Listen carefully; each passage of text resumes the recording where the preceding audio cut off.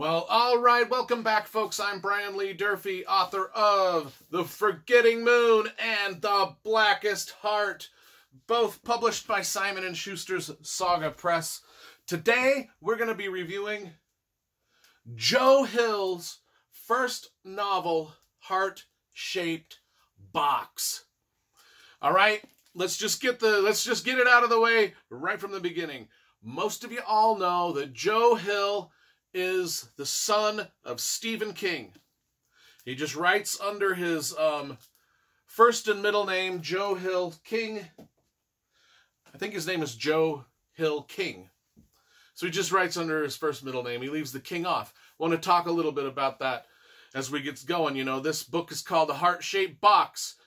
It's got a lot of references to the rock band Nirvana. So you'd think that I would come wearing my, Nirvana shirt. Well, I don't have a Nirvana shirt, because I have better taste in music than that.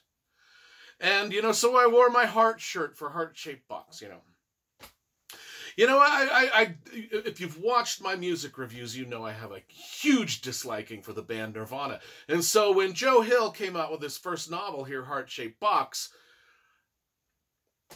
titled after a Nirvana song, I'm like, okay, we've got a big uphill battle, dude.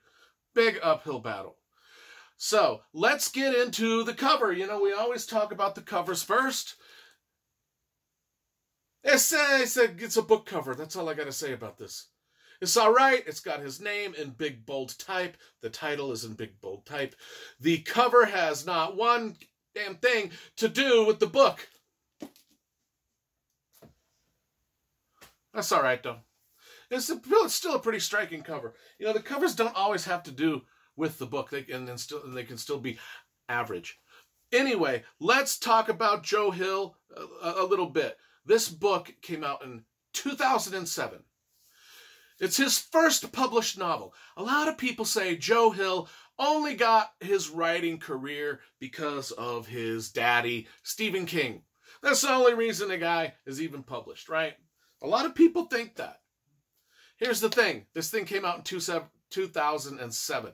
Joe Hill was born in 1972. He wasn't until he was 35 years old that this thing came out. If he wanted to be a writer and a published writer, and he wanted to use his daddy's influence, he would have been published way before he was 35 years old. He would have been published at 19. Publishers would have been like, oh, Stephen King's son wants to write books. We don't give a if it's dog, we're going to publish it. But no, the dude, to his credit, changed his name to Joe Hill, submitted all of his works as Joe Hill, built his career as Joe Hill from the bottom up, and nobody knew that he was Stephen King's son until well after this book had already been published. And it's 30, so that, just me knowing enough about the business and just using plain logic, the dude is a phenomenal writer, and he's got a phenomenal career, all built on his own. Mad props to the guy. Mad props. That being said, here's my Stephen King collection. Right next door to my Stephen King collection is my Joe Hill collection. Anyway, what do I think about this book? This is, for a debut horror novel, this is all right. This thing, it's about this rock star named Jude Coyne, or Judas Coyne. He's kind of an aging rock star. He's in his mid-50s. He's getting older. He's not as famous as he was, but he's led this life of debauchery. He's just like every famous metal band guy. He's just plowed through groupie after groupie after groupie. You know what I'm saying? He's just used one chick after the next. Just use them, toss them aside, don't give a shit.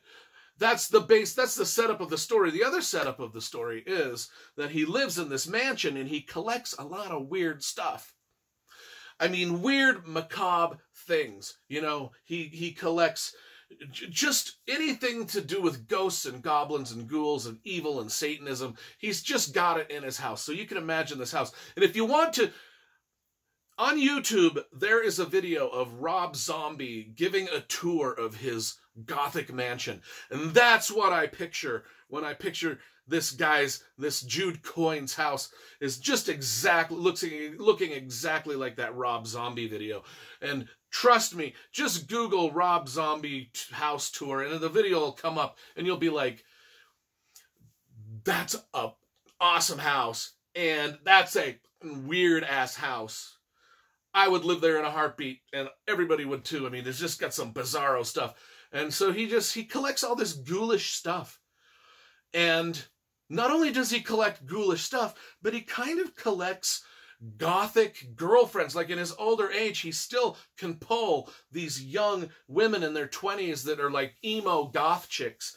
And he's got them just around, and they're just all like major bees. And there's one in particular that he's really kind of mostly fond of, and just their interactions and everything. It's just great. It's just like this aging rock star who's no longer really famous, but still famous enough to pull, some really hot chicks, Gothic emo hot chicks into his life. But he's missing something. But he gets talked into buying this old suit from a dead guy's suit. Basically, that's what it is. Like, the guy is dead. This was his favorite suit.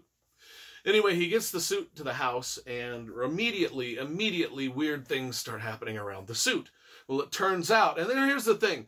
We'll get to a little bit of what the suit is about, but one of the things I noticed about this Joe Hill book was he wastes no time.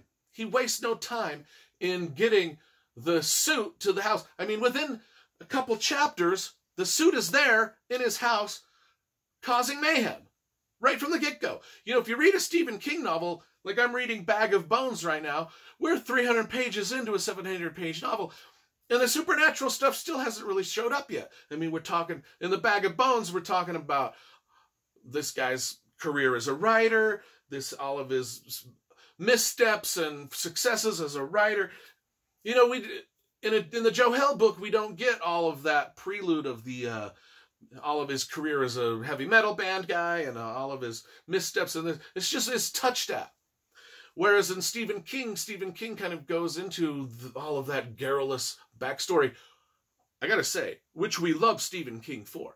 Don't get me wrong, Bag of Bones, I'm rereading this thing, and I am loving every minute of it. I love all the wordiness of Stephen King. That is not present here in Joe Hill's first novel. The wordiness is not present. I mean, this thing, from the get-go, we are right into the supernatural mayhem going on. There is no wasted time. Stuff just starts going bonkers from the get-go. And it stays going bonkers because this suit that this rock star has ordered as this macabre thing that he can put into his collection is actually haunted by a young groupie that the rock star Jude Coyne slept with and just cast aside. Just some girl who was madly in love with him, slept with him a few times as a groupie, and he just didn't care, walked all over her, trampled her little heart, and just disappeared on her, and she was left devastated, so devastated that she actually committed suicide.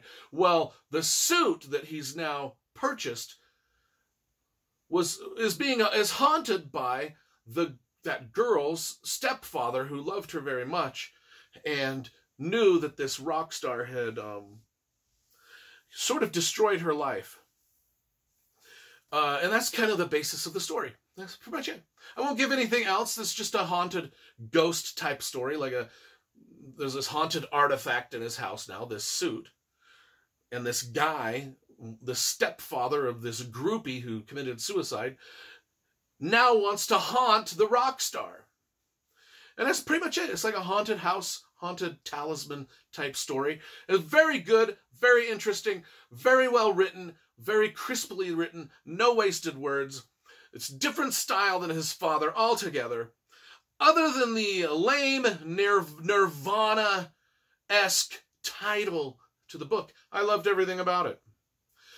Even though the heart-shaped box is it is an actual heart-shaped box that the suit gets mailed to him, and they keep it in that box You know, thus the title.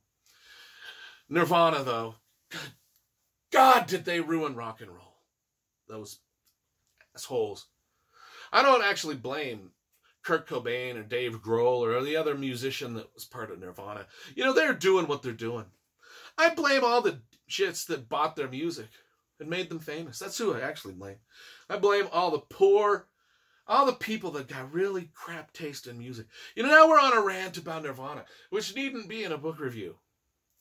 But we just are. And, you know, so anyway. What do I give the Heart-Shaped Box novel by Joe Hill? I give it a good 8 out of 10. Dynamite debut from Stephen King's son, Joe Hill.